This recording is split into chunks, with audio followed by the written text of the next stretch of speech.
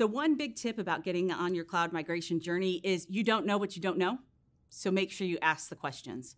There's other people that's already migrated, whether that means bringing in a consultant, maybe not to do the work, but to ask the questions, because we've hit the roadblocks before you, and the stumbling blocks and the accidental dollar figure bills that can be exponential is a big thing. You've got to make sure you understand or can talk to somebody about not replicating what you currently have hardware-wise on-prem, because the cloud works completely different.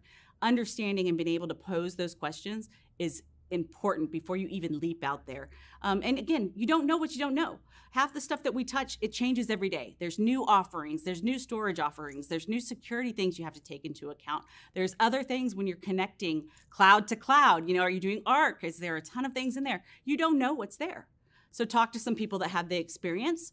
They might not do the work for you, but have that person to talk to, whether it is, you know, a third-party vendor who moves people, or it is a consulting company, or it's just another company that you happen to know, someone who works there. Go have dinner, talk about their experience before you jump in.